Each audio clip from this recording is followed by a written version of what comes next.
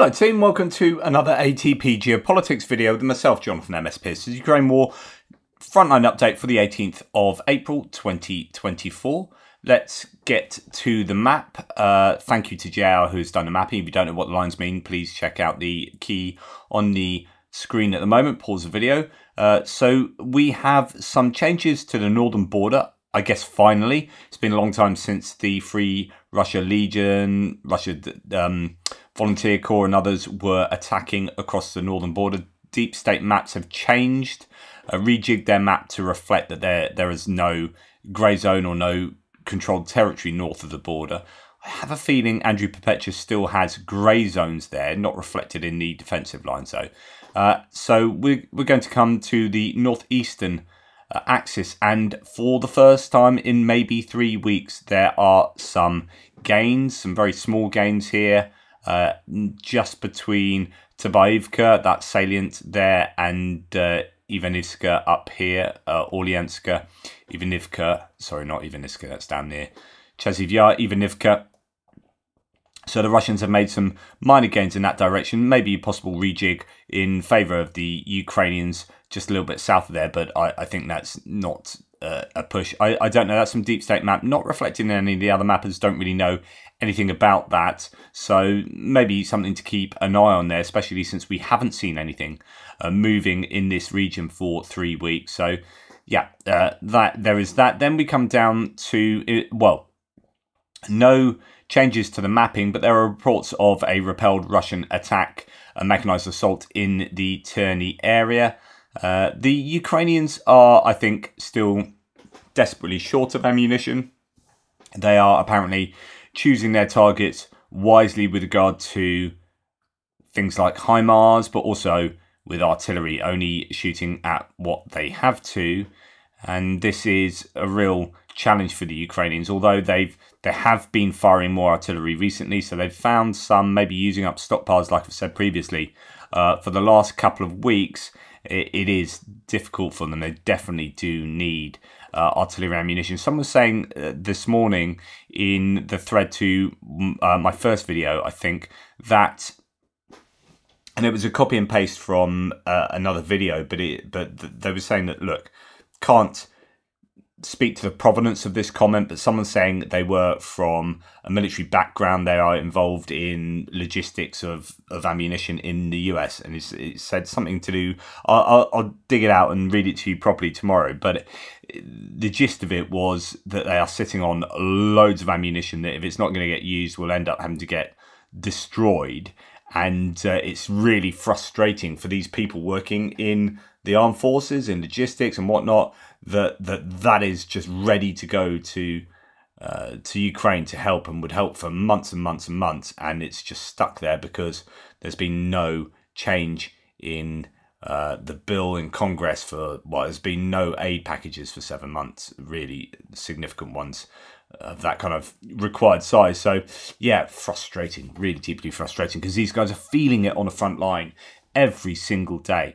Right, some gains for the Russians just north of the Chalk area where they had attacked just here over. Now, this is interesting because Andrew Perpetua in his live stream was saying that this is a hill as far as I can understand, as far as I remember. So it's 130 going down to 120 and 86. Yeah, so this is definitely a high area there. Let's have a look at it on the 3D. Yep, you can see that hill there, and I think that's been hit by Russian shelling, which very clearly suggests that the Ukrainians are actually in control of that area.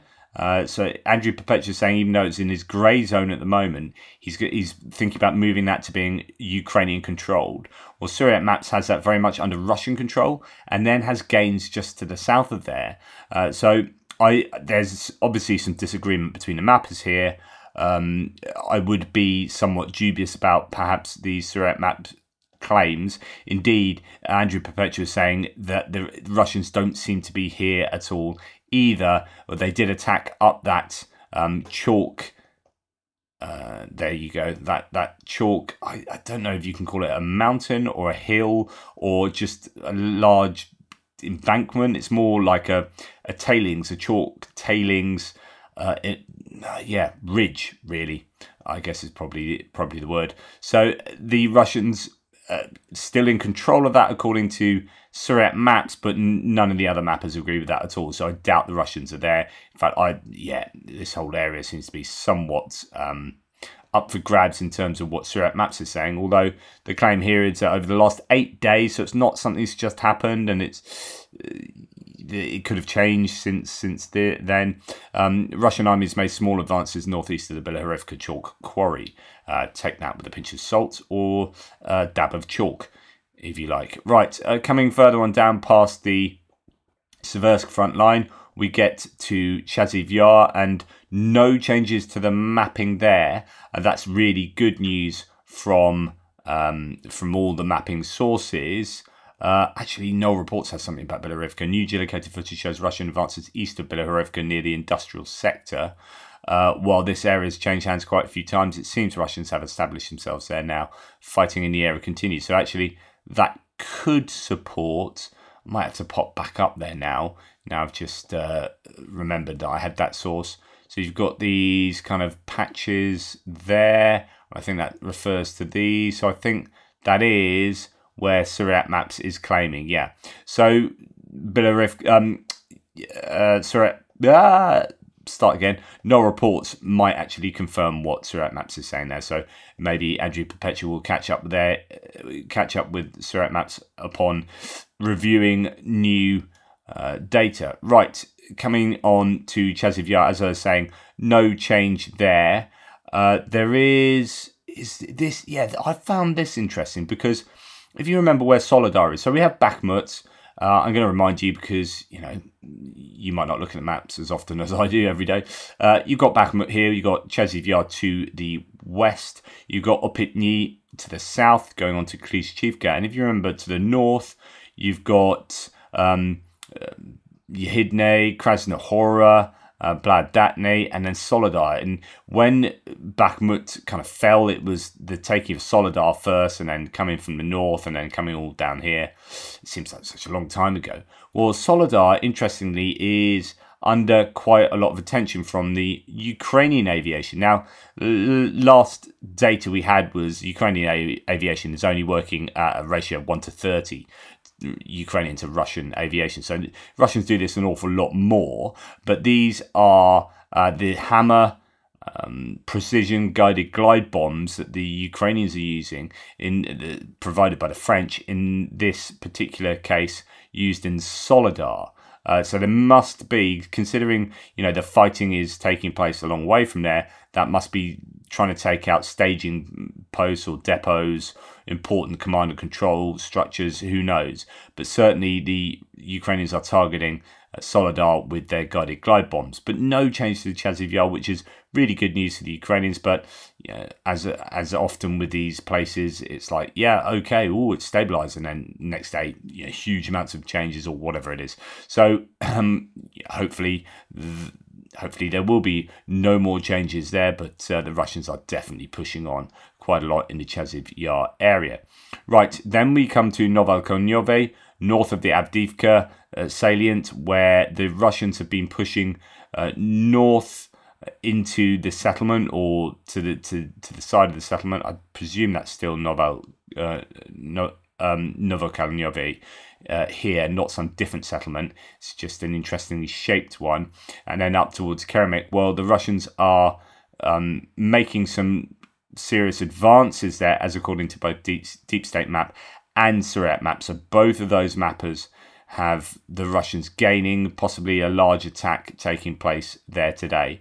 And then the other side of Novokonyovo, moving up the railway line towards Ocheretny. So that is, again, a challenge for the Ukrainians. They are being pushed back quite a bit there. I don't know if... Well, Surat Maps here says the situation north of Avdiivka, while the fighting in the first streets of Ocheretny is taking place. So that's over here. The Russian army continues to take up positions full of trenches north of the railway. The capture of the heights, so that's there, capture the heights around Novokonyovo will facilitate the seizure of the locality, which has already taken place from the south eastern axis. So let's have a look at the topography around here, see if there's anything to note of any kind of hills or high ground. So the claim there was that the Russians took control of the high ground around Novokonyovo. I'm not sure that's definitely the case. It kind of dips a little bit here, a little bit of a high ground coming up here perhaps, but it's kind of on the same level as these fields before it dips back down. Let's go and look at the height by looking at the bottom right hand corner of the map. So remember, just down here we have the height of the terrain. It's about 191, going down, down. So I suppose you could say 190 up here, but it's 194. So it's on the same level as here, just as we looked at just then. But they are on that high ground alongside here. So I guess that's that will be somewhat advantageous for them if they can keep moving along the high ground, and then the settlement is below it, both to the east over here, the northwest, and then to the west over here. So yeah, the Russians seem to be gaining some momentum in that particular area. No change to the Tonyenka area or along the Durna River, which I find good news for the Ukrainians, because they were making some fairly substantial gains in the Tonyenka area, or west of Tonyenka on the way to Umanska. But yeah, no news of any movement there today. And in fact, no movement for the rest of the front line. So again, you can say that is good news for the Ukrainians. Like I said to you over the last week, I think the Russians are struggling in terms of equipment and personnel, but I think the Ukrainians really are on their knees as well. So it is touch and go in a number of these areas, and if the Russians can make a breakthrough, there are these claims, there have been these claims in some of the mainstream media outlets that, you know, the Russians could achieve a breakthrough, but I don't know that they've got the equipment and the troops to really effect a proper breakthrough. I do wonder how many troops they've had sort of training, what they've got behind back in Russia and deep into, say, Luhansk, how many troops they've got getting ready for a next offensive. I mean, if they do have one planned for the summertime, I think it's more unlikely that they'll have mechanized equipment to throw at any kind of coming offensive. It's more unlikely that they'd have that than they'd have troops. So I just don't know how many troops they have back behind. They are consistently mobilizing and conscripting and doing all that they normally do, to the tune of supposedly 30,000 a month. They might be slowly building up forces to be able to push in a few months, or not, or they are being attrited at the rate that they are recruiting, in which case you know, any future any future intentions of taking huge amounts of territory are delusions grandeur, possibly. Bad news today that it appears it's been released today, and I think it could be as a result of the Jankoy airfield getting hit and losing all sorts of expensive S-400 and radar equipment, particularly in that area of the airfield. Possibly only one airframe lost, as I said this morning, but we don't know. And then, lo and behold, today, the Russians bring out some footage of Dnipro being hit at airfield there. Now, I know that Dnipro has been hit over the last few days, but it gets hit all the time. But nonetheless, possibly this airfield there getting a hammering, and the Ukrainians potentially losing a number of MiG-29s. One of them has been unmoved since 2022, but another one definitely seems to have been damaged, another one destroyed, and that's not good news. That the Russians are able to hit Ukrainian aviation as it's parked up, you know, without long enough for the Ukrainians to scramble their planes. The warnings obviously didn't come in, and yeah, that's bad news. I always am amazed that they're still operating from airfields so close to the front line. This is what I thought when we saw Mykolaiv get hit some months back and have Ukrainian planes hit there. And I just think, wow, that really is close to the front line. But of course, you need, the closer you are to the front line, the more efficiently you can operate your airframe. So yeah, you move further back, and you're expending a lot of fuel, a lot of time, and not getting enough, activity in the skies to release your weaponry and do what you need to do. So yeah, there is a trade-off there, but nonetheless, bad news with regard to Ukrainian airframes being struck. Don't know if it's happened in the last 1 or 2 days or whether they have been keeping. So sometimes the Russians seem to keep their footage and release it to try and manipulate the narrative, so that the Ukrainians have done something and we've done something as well, and they just keep it in store for that. So who knows? But it doesn't really matter whether they've kept it in store or it happened yesterday. It still happened, and they are still big losses for the Ukrainians. Anyway, I'll talk about that tomorrow morning. In the meantime, thanks for watching. Please like, subscribe and share. Take care of yourselves, and I'll speak to you soon.